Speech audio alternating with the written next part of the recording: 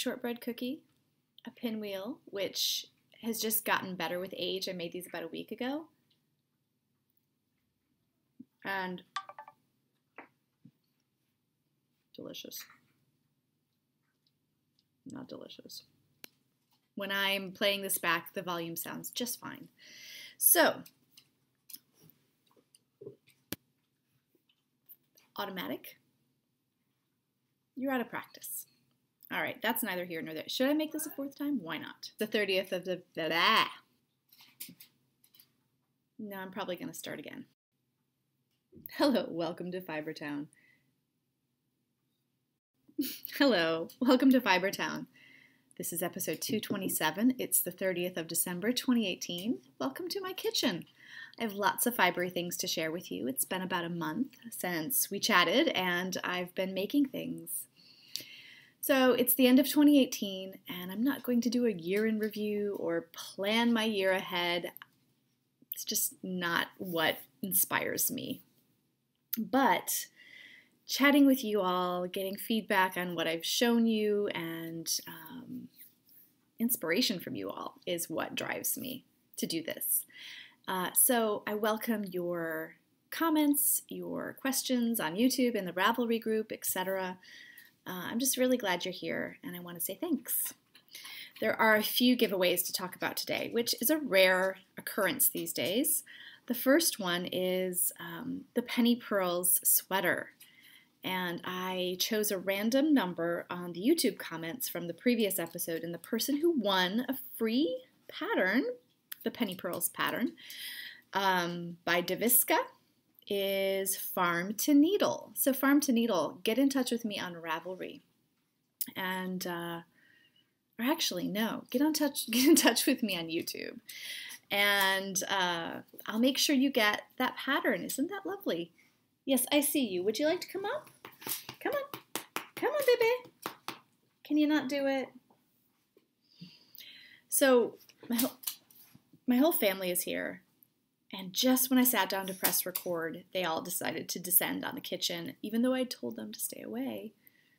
And now I finally got some peace. I had to record this intro maybe 8 times, and now the dog's jumping on me. All right, come here. Every time I turn around to look at her, she's kind of like, what? I didn't say anything. This is Alice. Alice had a very nice Christmas. She got a couple new toys, didn't you?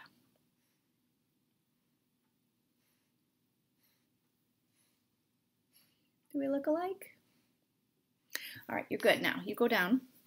So besides that giveaway, just laughing at my podcasts are ridiculous. Besides that giveaway, we have a cal going on. It's hand spun winter. And I also picked a prize from the Ravelry thread. So I picked a random number. I don't remember what the random number was, but the winner was, it's going to win this. These are Hobbledehoy Middle-earth Batlings. The winner was my wool mitten. Who is Carrie? So Carrie, I hope you like these. They are organic Polworth teal and espresso bamboo. That's the color of the bamboo. There's no glitter. And I may have spun like 1.5 of these, but the rest are for you if you'd like them. So get in touch. And that's the hand spun winter cal, make along really. Any sort of craft qualifies to enter this. So just make something with hand spun. It can be your hand spun. It can be someone else's. You can spin hand spun. It's a very easygoing cal, as are all of my cals, because I'm not interested in making rules for people. We have enough of those, don't we? Anyway, I will be drawing more prizes for Handspun Winter, and it goes through the end of winter, so sometime in March. And I will show you what I'm knitting for Handspun Winter later on. But let me show you FOs first. Did I do everything I was supposed to? Okay. I knit a pair of socks for my husband. He's worn them and washed them once already. They are a Regia. Is this an Arnie and Carlos? I don't know. I don't have the ball band anymore. Some of the uglier socks I've knit in my life. And according to Ravelry, I've knit over 80 pairs of socks. I'm pretty good at keeping track of my projects on Ravelry. Not my stash, but my projects, yes. I don't really put a lot of details in my projects usually, but I do have a record of what I've made, which is something. It's not nothing. So I also, in the Advent season, decided to knit several hats. My family, they're all hat worthy, so I knit 3 hats for my near and dear. The first was out of some Harrisville, what's it called? Nightshades. It's a Cormo blend, and it's a black base with colors mixed in the, what do you call it? Words are not my friend today. I don't know why. But this is the dashboard colorway. They're dyed in the wool. So, oh my gosh, I'm sorry. Dyed in the wool, and all of the wool, the black and the color, is mixed together before the spinning. So this is for my daughter. She's just had to steal it off her head as she came in from a walk. And this I just stole off my son's head. This is out of Illimani. Do I have a tag somewhere for this? I just made up a slip stitch pattern with some degree of success in terms of the decreases. They're a little wonky, but I don't mind. This is an alpaca merino silk blend, I think, and it's got a tube construction. Can you see that? Probably. So it made the slip stitch stand out very nicely, and he's been wearing the heck out of that. Now this I made for my husband, but then I decided to keep it because as he said to me, I can make my own hats. So I made this one, and I adore it. I'm shocked that I adore it because it's 100% alpaca. I bought this in Oregon when I went to visit my friend Mary Lee Harris. I don't know why I say her full name. She is an artist. You can find her on Instagram, Mary Lee Harris Art. So maybe I just say her full name because I just think of her Instagram. But she took me to an alpaca farm near her home in Oregon, and I bought the skein, and since then I've kind of considered yarn with alpaca in it as a bummer. I think I've said that before, and I don't know, this one is just great. I knit the brim at a really tight gauge for me because I know the alpaca drapes and stretches and doesn't bounce back, so I felt like the brim needed to really sort of suck in and stay that way. So it's pretty good, and the rest of the hat is just so drapey. It's got a natural slouch. So just a very basic, I think maybe 116 stitches. This is like a sport to DK, more on the DK side. The rest of these, I think this was an 88 stitch cast on, and this might have been, I don't know, can't remember. Didn't note it in my project pages, but yeah, so I have a great new hat. It's very warm, again, because alpaca. And so again, for alpaca, my opportunities for wearing 100% alpaca are somewhat limited because of where I live. But it's been fairly cold, so I love that hat. Alpaca also makes really good mittens, especially if you use wool for the cuffs. So you do get that bounce back. So that's not bad, right? 4 finished objects. Now my FOs have not changed a ton for whatever reason, and I think the reason really is that they're mostly sweaters. Hello, friend. I'm not picking you up again. Let me show you the first one. It's the Breezy by Hannah Fettig. This is my second Breezy. It's out of St. Kilda lace weight. You may notice it is no longer attached to needles. Sleeves are done. 2 sleeves. There's proof. I had bound off the first sleeve with a tubular bind off, and it looked super messy. I don't know if it's just I didn't execute it very well, or that it's a lace weight yarn. or a combination thereof, probably. But I ripped it back and I did just a standard bind off. No ends have been woven in. And you may recall, so the breezy has waterfall fronts, so a lot of extra fabric gets knitted here. And I have 2 steeks in this sweater, thanks to a podcast viewer who helped me when I was musing over how to do this. Because of the construction of the sweater, you really do need 2 steeks. The first one is here, and really I could have started that first steek much higher, but anyway, I started it when I figured out how to proceed with the steeking given the construction of the sweater. So I've got the little steek up here, and I think I'm going to cut these steeks today in video, and I'll probably put them in at the beginning. Or maybe I'll put them in right here, who knows. Hey friends! Hello, hello! I am just getting ready to cut some steeks on my breezy cardigan. I have done a crocheted steek, so basically I've done 2 lines of, let me show you on this one, 2 lines of single crochet, basically joining legs of 2 adjacent stitches, and that just leaves this middle piece that shows you where to cut. It also secures the steek. So I think it's a really good method if you're kind of a nervous first-time steeker. And yeah, so you can see I'm just going to cut right between the lines of single crochet, and then I will fold this back. I have it on my little ironing board so that I don't accidentally cut through the other layer of the sweater. That would be kind of a nightmare. So here we go. I'm going to cut this first steek. Just going to separate this apart so I can see. Slow, and ta-da! Alright, so there's the first steek cut, and then it'll just fold back really nicely like that. And I'll put the bands on. Now we have this one. This is going to take a little longer, but again, I'm just going to cut right down these bars. Can you see that? Right through those bars. Okay, so I've used a contrast thread, which is another lace weight. Remember the project I used this for? I made, it's so funny, I made a, what was it called?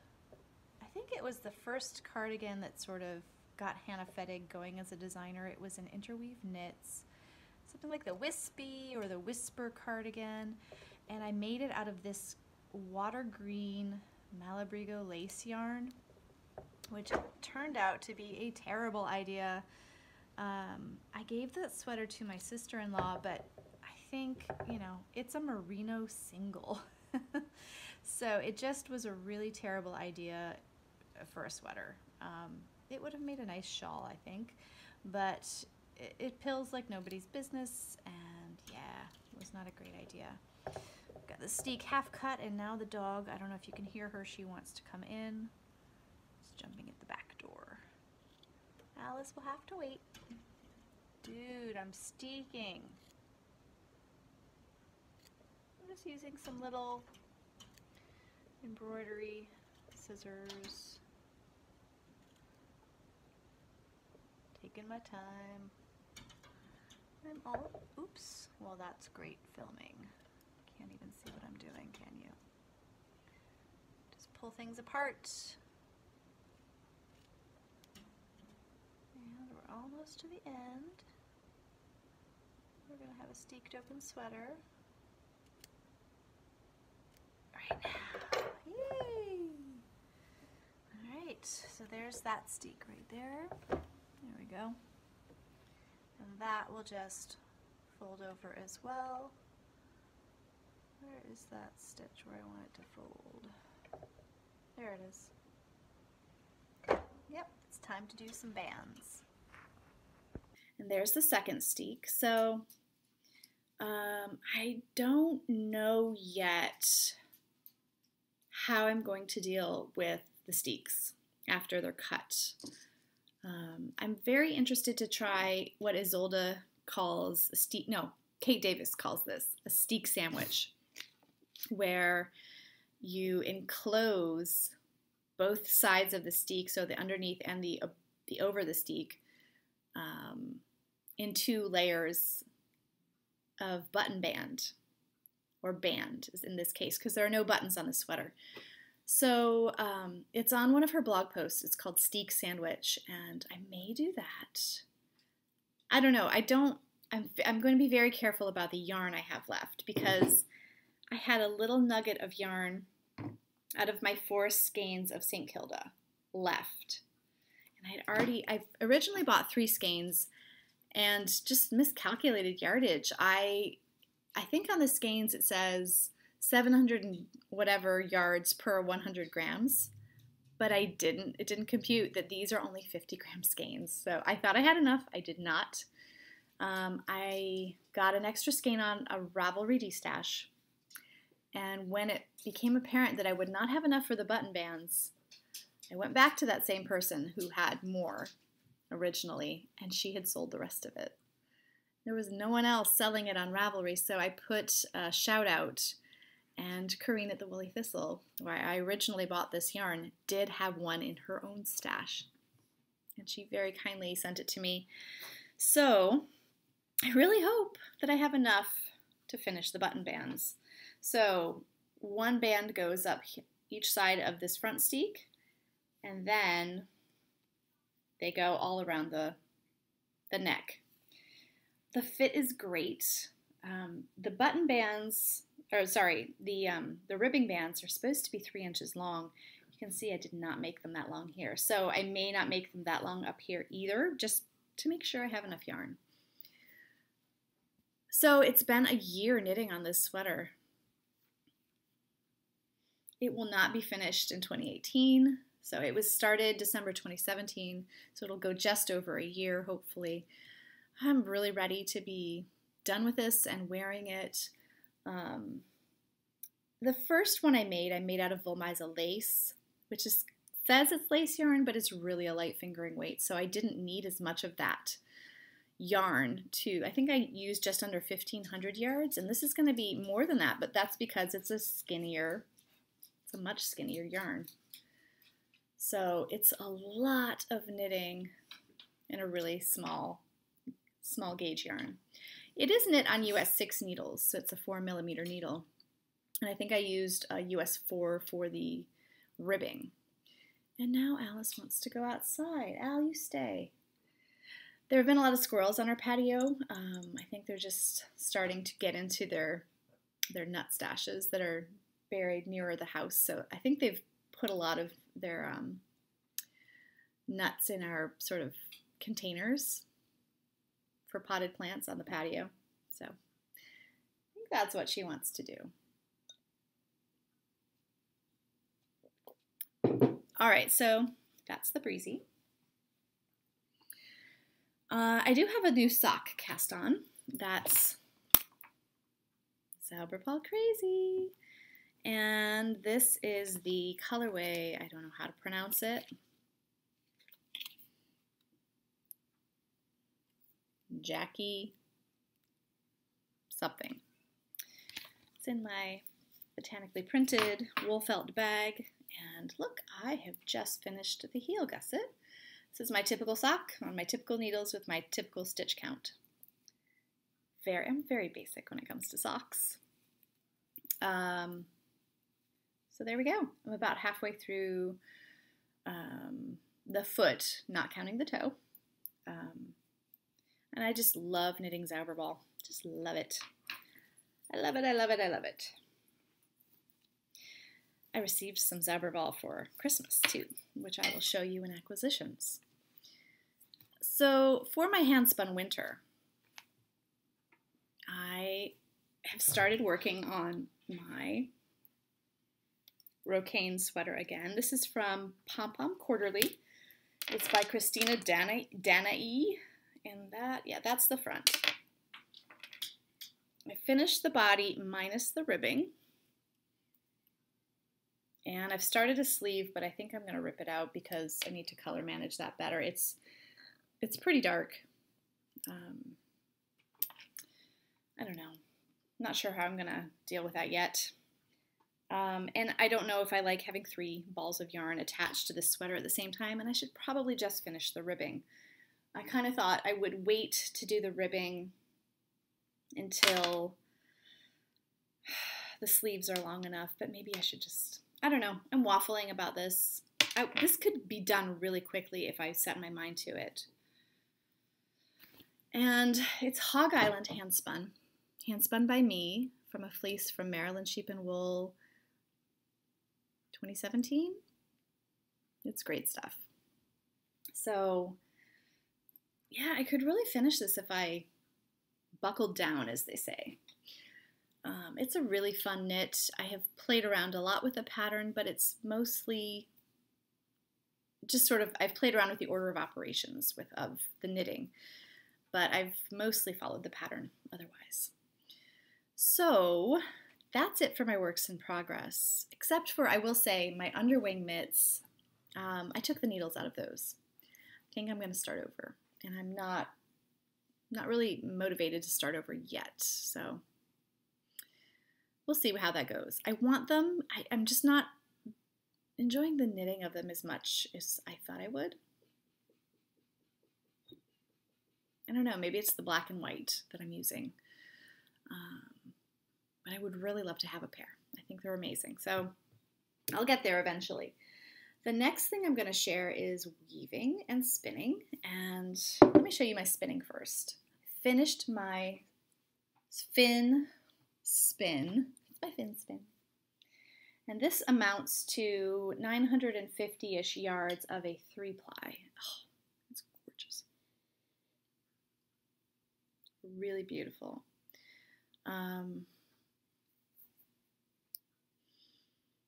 So yeah, this could be the body of something with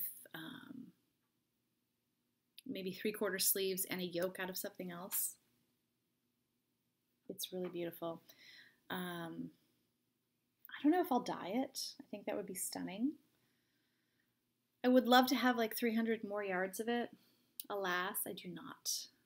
But I made a conscious decision to do a 3-ply.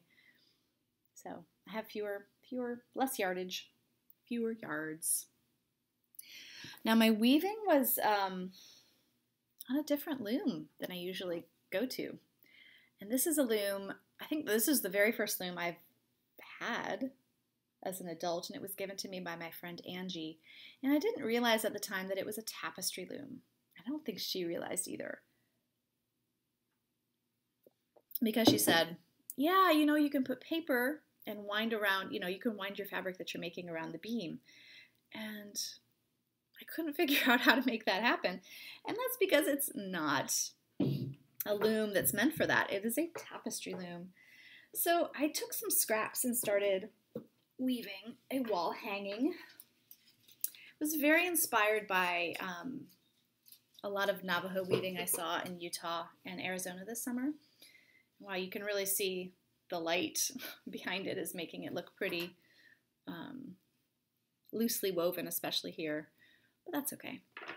So I took lots and lots of leftovers in this palette that I really love, which is creams, browns, grays, and lavenders.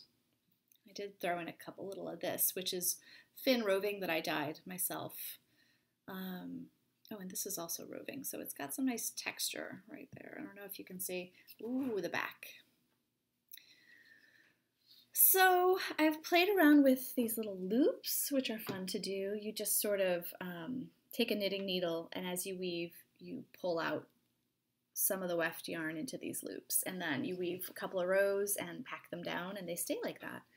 I did some over here too out of a variegated yarn, and I really didn't like it. I left it, but I just didn't do much of it. Really enjoy the look of this stuff here. This is like a Manos and just some scraps I had. So I think I'm going to go out and get a stick in the woods and hang it on that. I know exactly where it's going to go. It's going to go by my piano. And I don't know what I'm going to do. I'm just making this up as I go. I may mirror this down here, up here.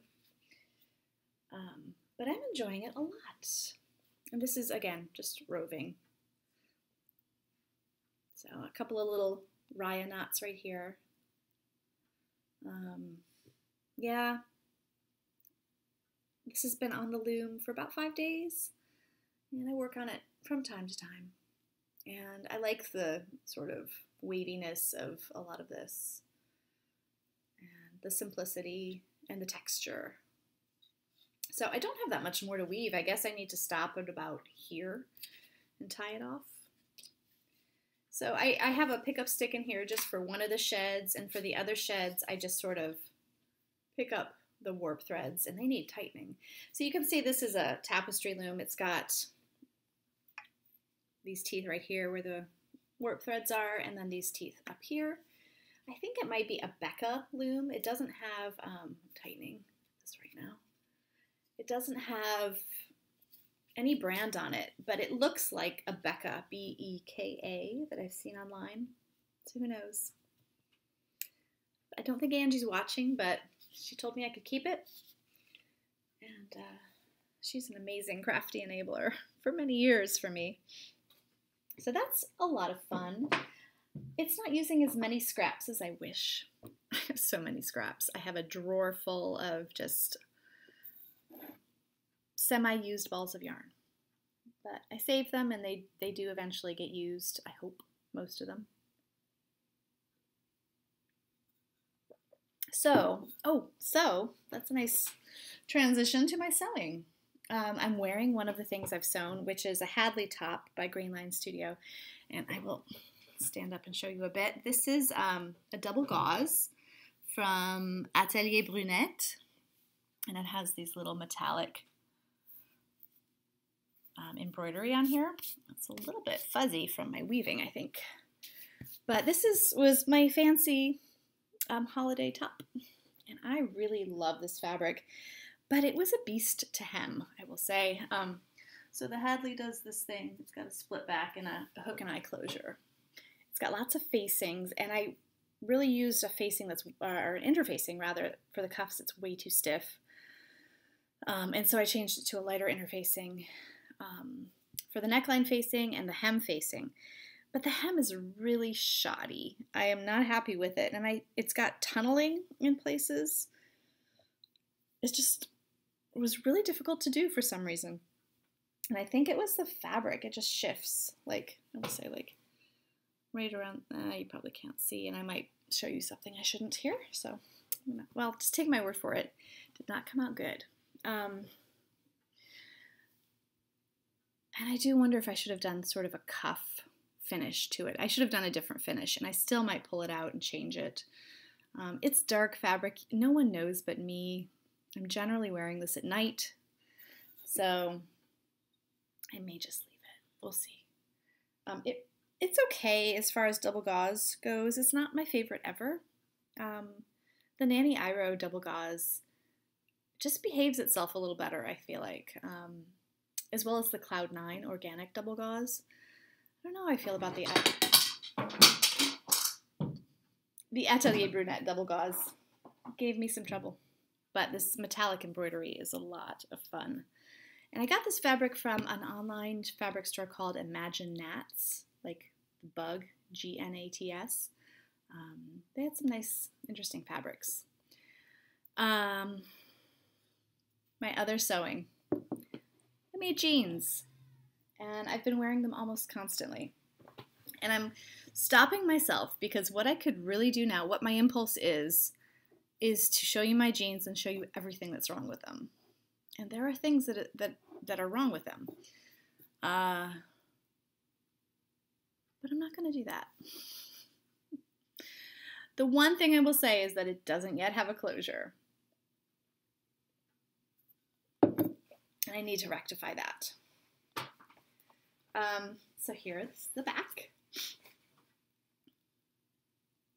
with my sashiko pockets, which are not the same. Okay, I was going to say, I'm not supposed to say what's wrong with this. They're not the same size. I'm doing it anyway, aren't I? Can't stop myself. And this is the hemp leaf, which, what does the hemp leaf symbolize in the sashiko tradition? Maybe like longevity and health. So going with that theme, I also embroidered this And I forget that this is in here, but this is sort of against like the evil eye. It's on the very back of my waistband. So I forget it's there until I take them off. And I'm like, oh, hello. But it's there protecting me. I will say the fly construction is brilliant. Did I mention that already? It's really cool. Now, I tried to put in a snap for the closure. And I have heavy-duty snap pliers, but they didn't do the job. So I have holes in my waistband. My waistband is lacking in finesse on these pants, I will say. I really didn't understand how it was supposed to be done. Even though I've done waistbands, couldn't wrap my mind around it. So I did it my own way. And yeah, it could be better. But it's good enough.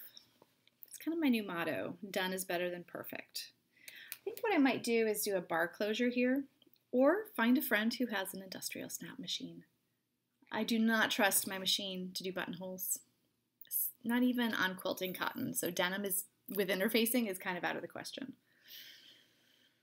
I know buttonholes are better with interfaced fabric, but it's so stressful to do buttonholes. I never know if they're going to work out, and mostly they don't work out.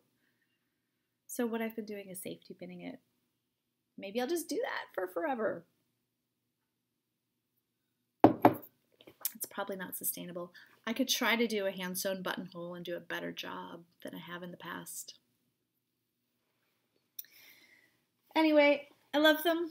I may have to hem them some more. I ran out of this thread here, my top stitching thread, so I did not top stitch the hem, but it's okay. And I think that I need to shorten them anyway. They're okay as they are, but I think they could be shorter. So I made jeans, and I love them, and I wear them a ton. I took some FO shots and posted them on Ravelry, and people loved the sweater I was wearing in the shot. So I thought I'd show that. It was the very first thing I ever steeked. So I'm about to steek the third thing I've ever steeked. And this was a true sheep to sweater project. Yeah, this started out as yogurt, which was a Corriedale cross, and that was the sheep's name. So that was a fleece which I washed and processed and spun, and then I knitted into this sweater, which I designed, inspired by a sweater my friend Leanne had knit, which had a back lace panel.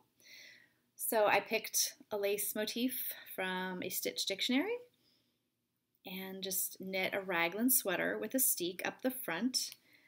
And then I steeked it. I used a crocheted steek and just turned it over and hand sewed this very cute elephant ribbon that I bought at the Woolly Thistle. There it is. And I think one thing that I hadn't planned to do on this sweater, but I really love, is the I-cord finish. I did it on the neckline, and I had to use a different yarn. Can you tell that's different? Because this was not the first project I made out of Yogurt's fleece. I had used a ton of this fleece, and so I wasn't able to do full-length sleeves, but I did this I-cord, and I ended up leaving a little gap right here at the back of the arm. You can see this is where the sleeve increases are. Sleeve decreases, rather, because this was top down. And I think it's very fetching when you're wearing it. Fetching is a word we need to bring back, isn't it? Yeah, anyway, it comes to just below my elbows, and it's a great little sweater. I think it could use, I do sometimes put a shawl pin right here to close it up. I think it could use a button or a hook and eye. And I did dye the yarn as well. So a lot of people were asking for the pattern. I don't have it. I made it up. You can make one up too. Just get like the Ann Budd sweater book, or another top-down raglan. Put in a steek, maybe 5 or 7 stitches.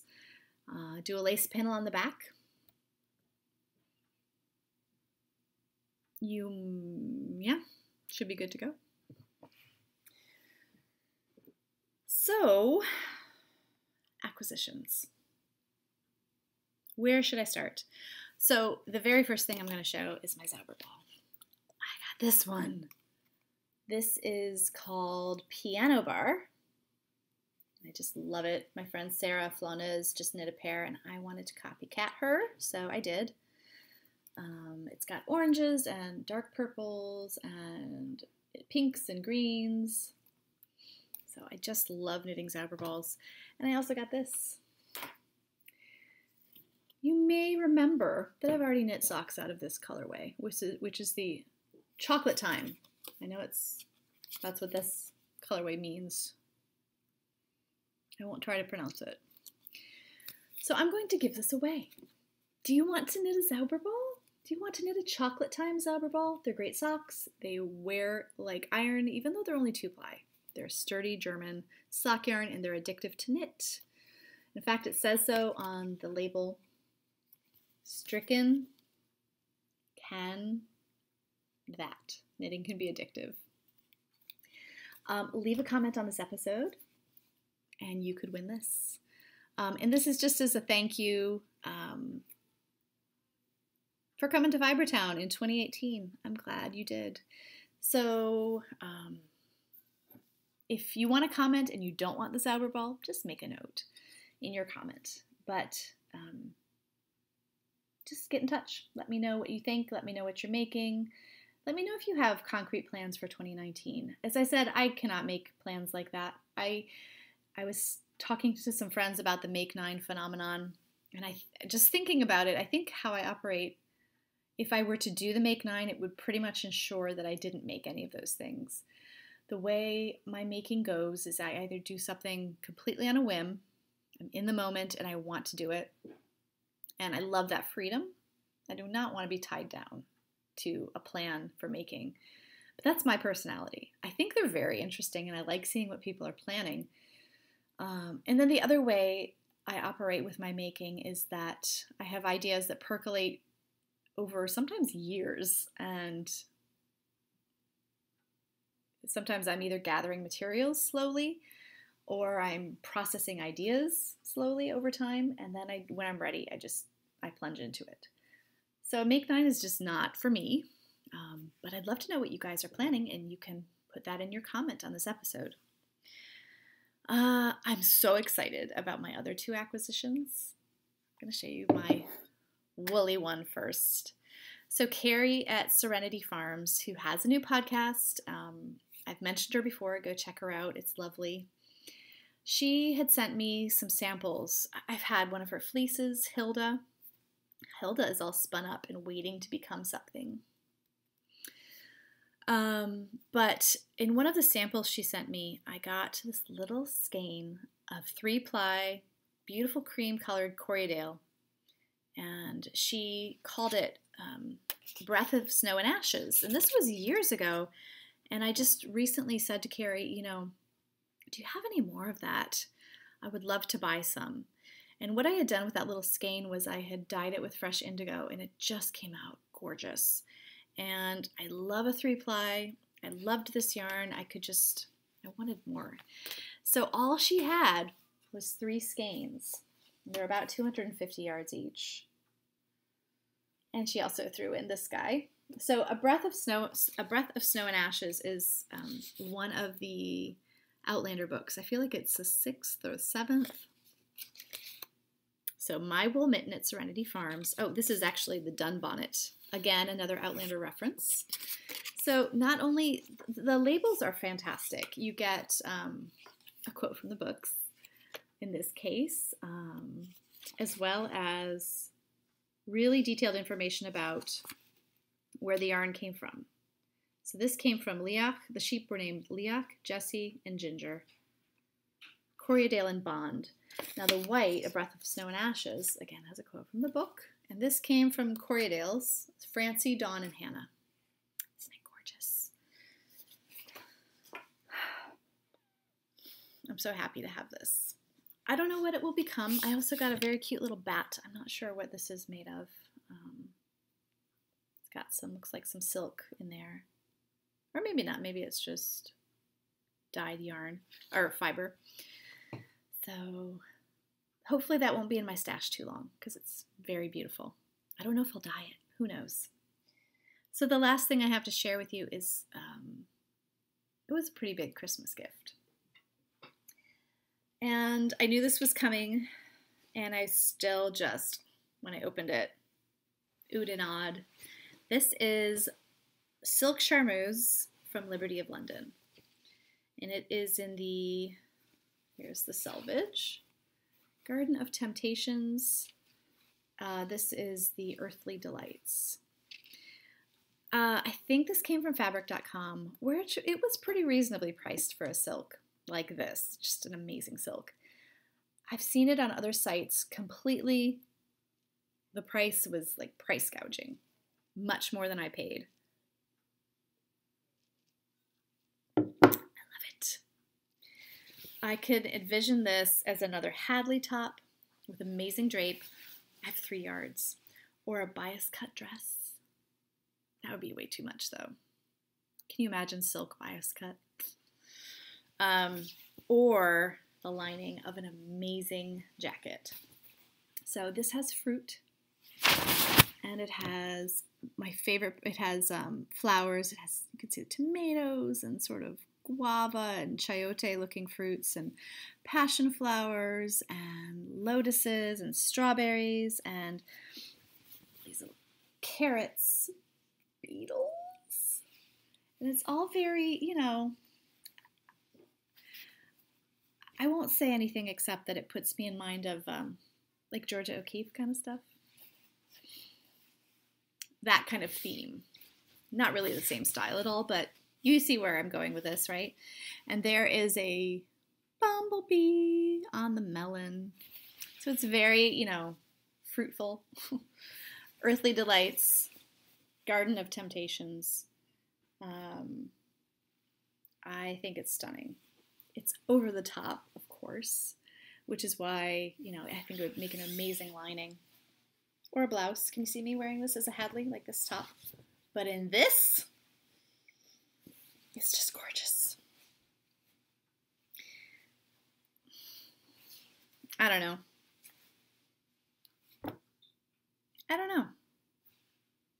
But I'm lucky to have it. I do know that. It's got this sort of metallic-y shine to it. Anyway, that's where we are. If you want something today, get in touch with me. And if you want to win the Zauberball, comment below. I hope you have a fantastic new year. I wish you all the best, and I'll see you in 2019. Take care.